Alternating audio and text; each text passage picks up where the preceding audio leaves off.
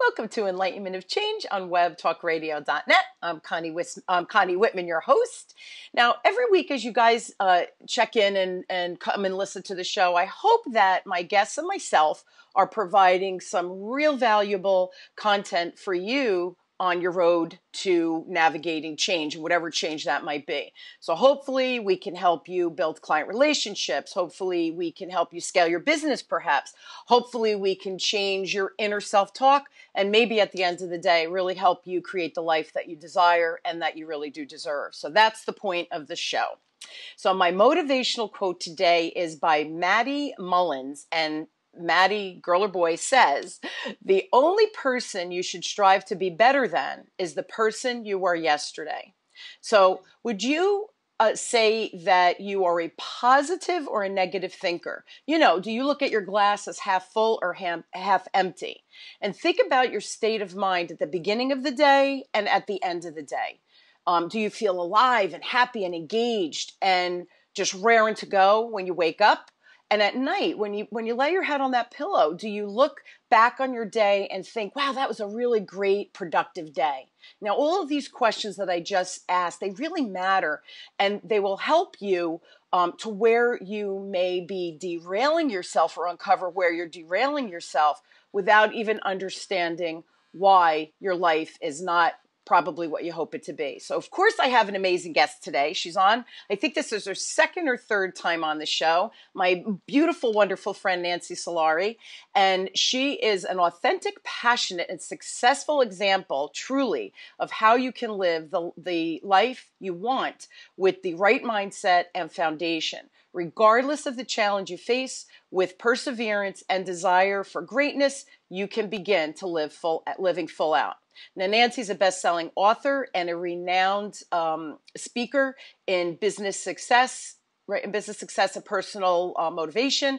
As a life coach, she has empowered people to overcome their physical and emotional challenges and achieve whatever those goals are that you desire. And when Nancy was 16 years old, she was diagnosed with a retinitis pigmentosa.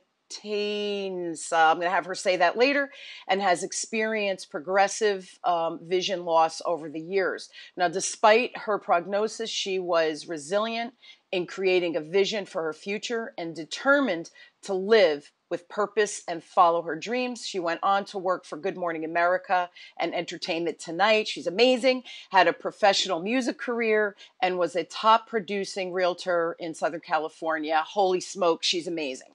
Now today, Nancy hosts the national Living Full Out show and is an inspiring example of creating a successful life through determination and positivity.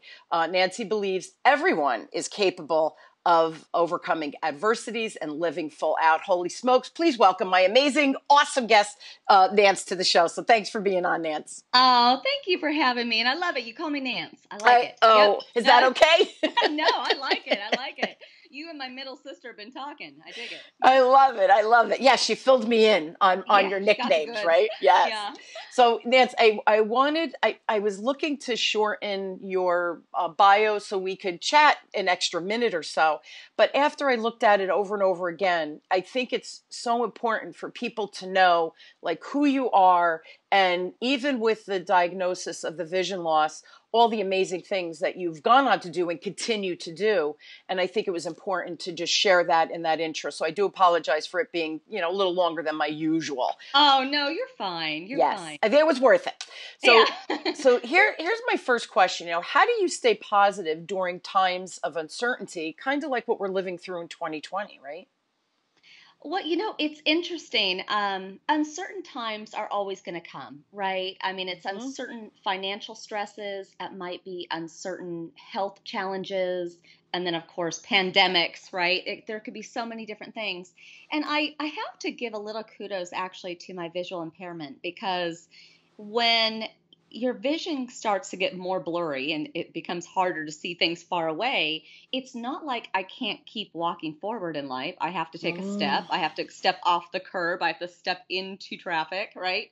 And that's also parallels life. It isn't to say that you can't keep moving forward, that you should just hunker down and, stay inside forever and ever and ever. You have to take that You have to go out there and say, you know what? I'm going to go to a restaurant and it's going to be okay. I'm going to go to my gym. It's going to be okay. You have to trust the flow of life is what I'm getting at. So how I stay positive during these times is I literally wake up every day and something positive has to enter my mind. If I find that the news is not doing it for me, then I will turn on music. Just something's got to take my body to a high vibration. And I believe very much at night also.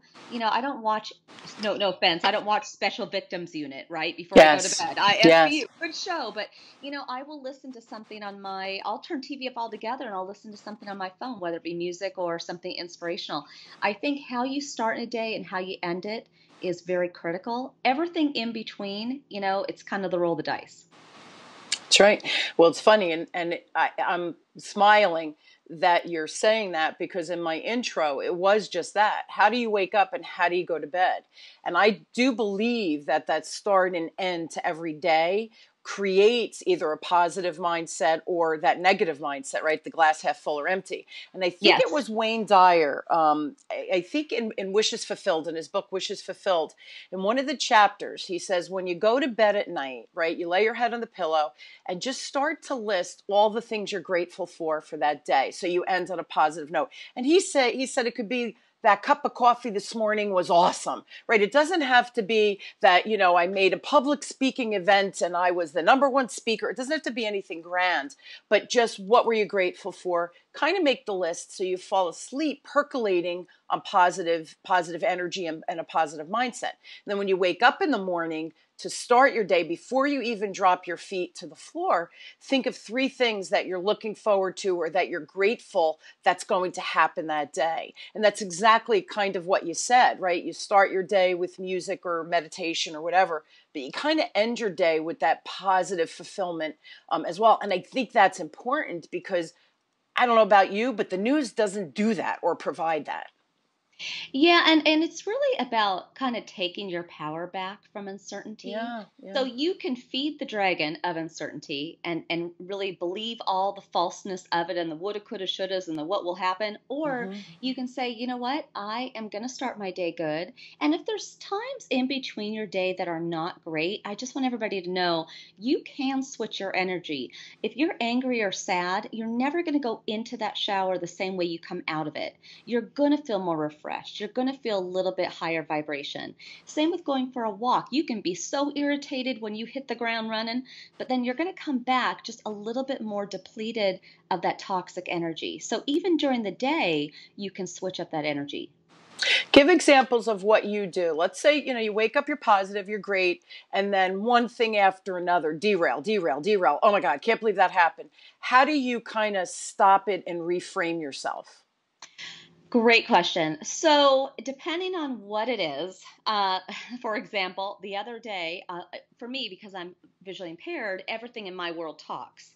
And Mm. last Friday, I was having a day where the computer wasn't talking, the phone wasn't talking. I mean, it was off the charts. And I was really starting to feel worried. What if I have to send in the computer? What if Mm. all of this doesn't start talking because it's critical to my business and all? But then I calmed myself down. I sat down and I said, "Listen, let's think this through. There's more people that you can call." It was about for me getting resourceful. I Yeah. called Microsoft, I called Dell, I called, as soon as I had that pep talk with myself, I got beyond the limitation of the what if and it's not going to get figured out, and I just went into resourceful mode and it did Mm. get figured out. And then sometimes you're gonna something's gonna happen in your day where somebody's gonna say something to you that might not settle well. Maybe you did something wrong, maybe I said something wrong, maybe we just weren't on our game, right? And it's really easy to take that personally. But even that you can rally over. So if someone ever comes to you and they're having a day or they feel disappointed or something like that, just take that time to take your own stuff away and actually listen to that person. And when you make the other person feel good and you validate what they're saying, now you're having a better day because you kind of gave a gift of listening Yeah. that we don't give each other enough. So sometimes secretly, when you're having a bad day, to just put what you got going on aside and then roll yourself into somebody else's day, make it all about them, invest in them, support them. It's about taking the focus off of you, taking the focus off of the anxiety.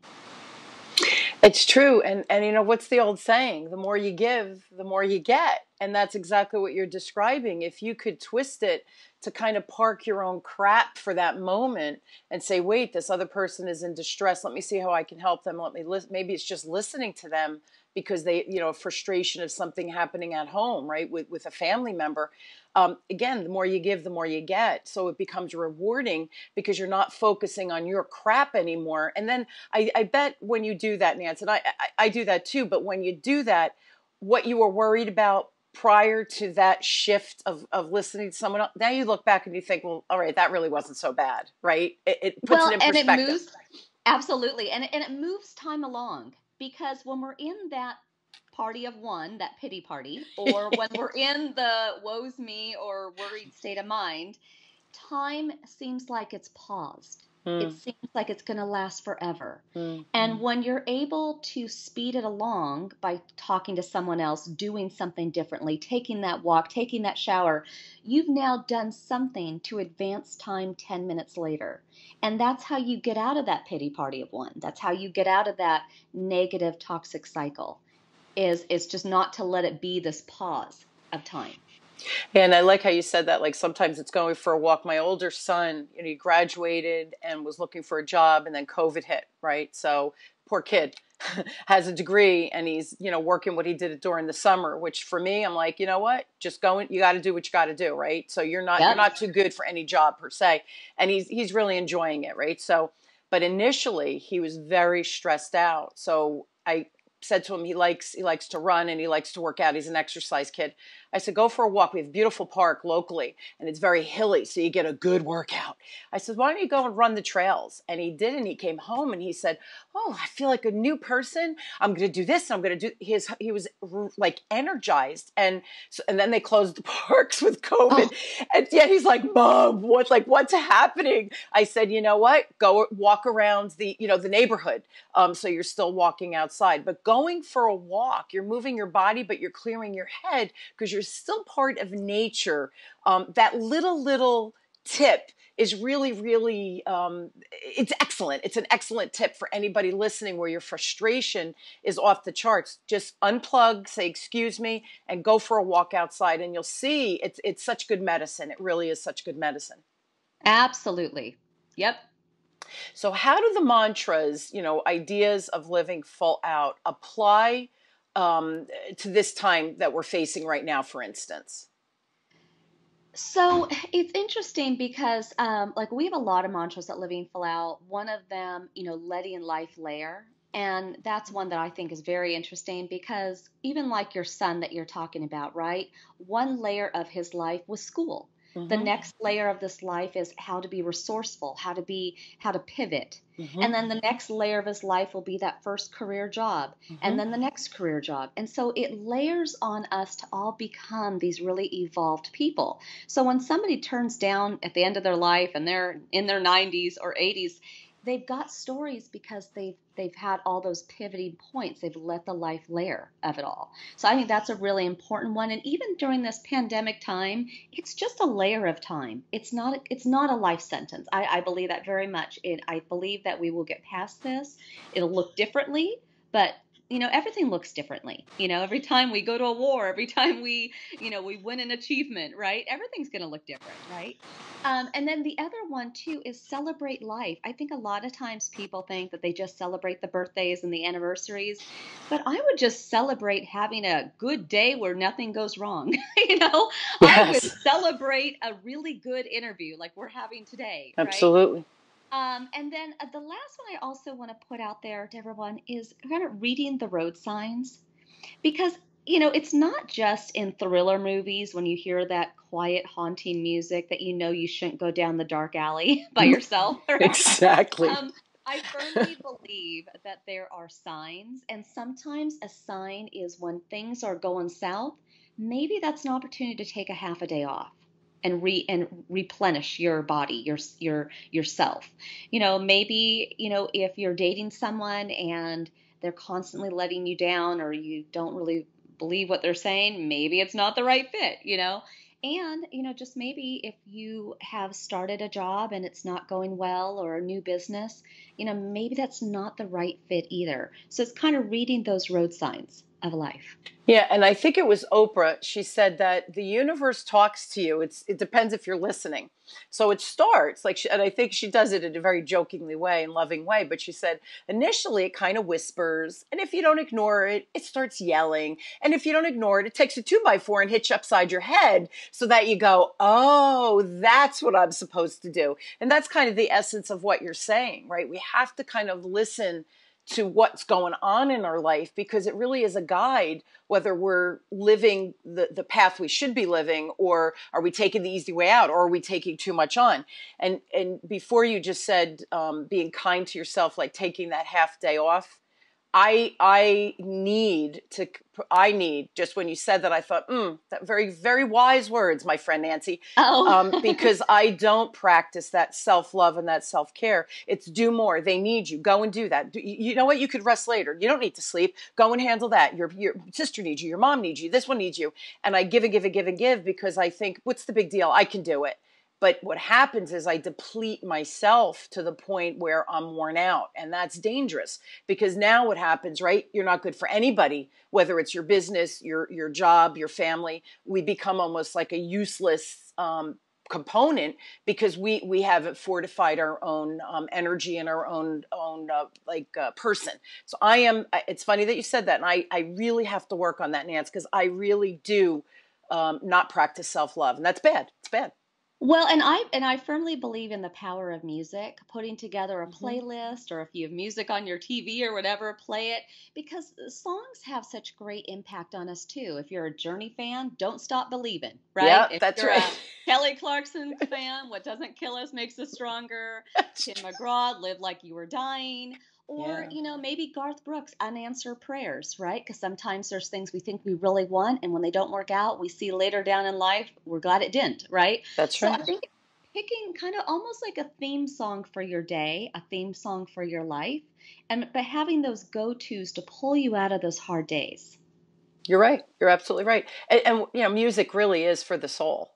Hmm. It is. You feel it at the soul. At least when I hear music, it moves me. Sometimes to the point of tears, depending on what the song is. When you start listening to words, the lyrics of a song, they could bring you to tears, and I mean tears of joy, because it just strikes a chord in your soul. Right? It's moving. It's that moving. So you mentioned a business before. If you're a business owner or you're looking to start a business, what advice do you have for anyone who's maybe thinking, especially during this time, to start a business? Like what have you learned that you can share? Well, number one, the power of team. And I mean, that is from assistants to IT people to accountants to attorneys to every bit of it. You have to find people that believe in you. You have to find people that believe in the vision. Mm. And I always go and I search three people and I interview them and I see who I think is going to resonate with the company. I mean, I don't expect everyone to be working as long hours as I do per se, Right, right. but at the same time, I think building a corporate culture is important. So you got to think about, what is the personality of your business? What is the voice of your business? Yes, what is the end game? Meaning, what are you building it for? Is it something to pass along to others or one day sell? But there's a lot of components to it. And when you have all that in alignment, yes, some businesses take longer to get to their point of thriving and others blow up right away. But Yeah. it's that, it's kind of that, fast start, fast finish, right? Yeah. So it's okay that things take a long time, but building a team has been critical for me, and really in more ways than one. I mean, my team are my eyes. They tell me how the website looks. They tell me how marketing looks. They tell me so many things, the layout of a room that I might be speaking in. Hmm. But everybody's business is going to be different. And I think it's good when you make it a community feel, then people are more proud of kind of contributing in their part. And that's so well said. Aside from the vision, right, impairment, I don't care what business you're in, I don't care what you're creating or what industry you're in. You can't do it alone. It's impossible because as one person, you can't possibly have all the resources needed, knowledge needed, expertise needed to do all of the things that you need to do in a business, like websites, social media, all those things. So if you're a really good accountant, you probably aren't going to be a good web designer or a social media expert. So I think business owners, we tend to think, I could do it. I could save money. I could do it myself. I'm intelligent, which is all true. But I think you have to look at, is it worth the time that you're willing to put into that, where you could be doing your business, making money? It's usually cheaper to hire somebody and build that team that you just described, let them do, like, stay in your lane, right? Let them do their expertise. You create the business and the revenue and the exposure faster by building a team. And I think you're really good at that. Well, thank you. I mean, two things I've always done, and I will always do this, is I believe in taking time with my people, with my team, Mm-hmm. and maybe it's not right when they start, maybe it's more towards the end of their day, but kind of a check-in, how are you doing? Or, paying attention to when their voice may be at a lower vibration than normal. Is everything okay?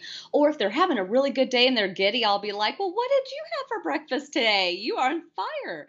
And I'm constantly looking for the highs and the lows of my team. And then, the other thing too is building camaraderie. When we have team meetings, we will do questions like, if you had a superpower, what would it be, right? It's just breaking up the work and having fun. I think people forget to have fun, businesses, relationships, it's about having that good time. Which is true, because we spend more time working than we do in, I'm going to use the word, play life, right? Which is when you're home with family, that you could kind of chill and relax and, go out to dinner, whatever it is. Well, maybe not go out to dinner lately, but you know what I'm saying. Right. Outdoor dining. Outdoor dining, right? Or outdoor takeout. Right. But we spend more time at work. So if you're not enjoying yourself at work, maybe it's time to rethink, is this the right work for you? If you're having more bad days than good days, maybe, like we said before, the universe is tapping you saying, maybe now's the time for you to shift and pivot and create something new in your life, right? That could be. Yeah. And I don't think people have to be at all. I mean, that's the mistake that a lot of people run into. They feel like they have to be the accountant. They have to be, the writer. They have to be the marketer. And you don't. You can delegate it out. It's about knowing what is your lane. Where do you have the most fun? Where do you feel like you contribute the most? I mean, I definitely know my lane. No one needs me, the blind girl, doing IT. There's just certain things that I am not going to be the one they're going to go to, right? No one needs me doing the website, right? So I know where I belong within this company, and I stay in that lane. And also, I think it's sometimes knowing when to let go of a business, when to let go of a job, when to let go of a relationship. Because truly, the things that are meant to be right in our life, they shouldn't be work. Yeah. I mean, there's going to be good days and bad days, but it's that kind of unconditional love, finding your purpose, all of those things that are just meant to be, that are in you. It's true. I have a friend who published a book the beginning of 2020, and I was in the throes of publishing my book, which I have since published. But I didn't know what I didn't know. And someone I had met through networking online because of COVID, right? I was going to networking, and she lives out in St. Louis or something. And I mentioned about, now I have this book project. And she says, oh, do you have a publisher? I'm like, no. And she says, oh, you need to talk to. So I'm like, okay, that day did an intro email. So this was probably about 8 weeks ago. I met the woman who introduced me to a PR firm, and the book launched in July 16th. The book launched within 5 hours, Nance. It was a #1 best-selling author in the U.S., and by the next day, an international best-selling author. So, and I'm not doing that to brag. Please don't take that. I'm trying to make my point here. Had I not spoken about, I have this project, I don't know the next step. So when you talk about what you need or what you're not sure that you need, inevitably you're having a conversation with the right person, or the person who could connect you to the right person. The universe kind of puts it right smack dab in your path. And literally within 5 weeks, they pulled everything together, and that PR firm. And it was funny because recently someone said to me, so who did you use, or do you mind sharing how you did it? And I share anything, Nancy. You have a question, I was successful at something, I'll share it. I'll show you, right? I want everybody to be successful. You share the wealth. And I said to her, well, I'll give you the person's name. I did absolutely nothing. She gave me the emails. I used her emails. She said, post on this day at this time. I posted on that day at that time. Wow. I stayed in my lane. She's the expert, right? That's the kind of thing we're talking about, that you have to trust people to do what they do. And that's when the magic happens. But if I were saying, no, I don't think that email reads right. I think we need to say this to be in control of something I know nothing about. I don't know that the results would have been the same, right? Absolutely. And it's so funny you say that. Even my engineer on the Living Full Out show, he and I duked it out recently because I was trying to think of the whole big picture, because behind the scenes of our show, we videotape it as well and put it out there in social media land. And so I was trying to picture the mic and the picture and the best sound quality and all that. And he was like, well, what do you want more? Your face in the whole shot, or do you want to sound good? And I'm like, sound good. And he goes, okay, well, there's going to be some mic in your shot that I had to release it and give it over because he knows better than you know what I mean? Exactly. And again, who needs me, calling visual shots, right? I'm not exactly the expert there. So, yeah. So I love that you and I both have those examples. And I just think it's one of those things where when you're able to trust other people, give it over, delegate, when you're able to be a little bit, and this is hard for me to say because I am a planner, a little bit more go with the flow, yeah. then magical things can happen. But if you are, it's got to be this way, type A all the time, then, you will never know what could have been. Yeah, it becomes a very slippery slope. I'm laughing because I am a planner. My husband laughs. I have like a 1 day, 1 week, 1 year, 3 year, 9 year, 10-year plan. And I'll say something. He goes, are we looking 10 years out or 20 years out? I'm like, wait, let me think about that. How do you not have a plan? That's how I was raised. That's my thought process. That's how I roll, right? But there are times where you're exactly right. Surrender. And surrendering, for my control freaks out there, I like control too, but you have to learn when to surrender. It's not an easy thing to learn, but you have to do it because and I love how you said that that's when the magic really does happen. All right. So I have a really important question to ask you. Looking back on your life now, what do you wish that, like, if you could turn back time, what would you have done differently? So if I could go back in time, I think I would have actually, I wish I had known what I know now, even from a business perspective. I think I would have saved myself a little bit of heartbreak relationship wise. I think I would have saved myself a little bit of, I would have saved a lot more money because, building a business, trying in different endeavors, they all cost money, right? Yep. But the funny thing is you can't go back. And when I do an interview with you and other shows, and I talk about the challenges I've had, a financial stress, or, on a personal note, breakups or miscarriages or divorces or whatever, all of those things, I can't be who I am. My heart, my soul, my mind, my wisdom can't be who I am without those heartbreaks. Yeah. So it's an interesting twist because you wish you could go back in time and do it all over and make less mistakes and have more fun or whatever. But again, you can't have it both ways. And, I recently had a coaching session with a client who is now on her third divorce. And she was very in the throes of woe's me and made bad decisions. But honestly, I think she's amazing. And I think each guy taught her something about herself.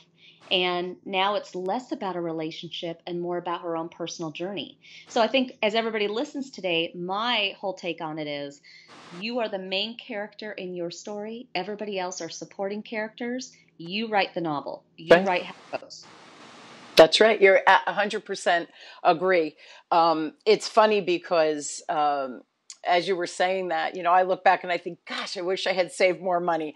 I wish I had sold my house sooner. I wish I had done this or that sooner. But all of those lessons learned help you now. And it's funny, when I started my business when I was 39, and when I meet young entrepreneurs or young business owners and I try to share, and they're like, yeah, like they know. And I think, you're on your journey. I'm going to back off. Like, see, again, stay in your lane, because I know now what I didn't know, 20 years ago. And it's just really interesting when I speak to younger people, but they have to make their own mistakes. My kids, right? My kids are 21 and 24. They have to make their own mistakes. And it's hard. It's hard to watch people make a mistake that they could bypass, or like shorten the path, right? Shorten the road, the path to whatever the success or outcome is. So life is not always easy, but I agree, the journey is where it's wonderful. That's the journey. The good, the bad, and the ugly, right? Makes us who we are. So well said. Yeah, agree.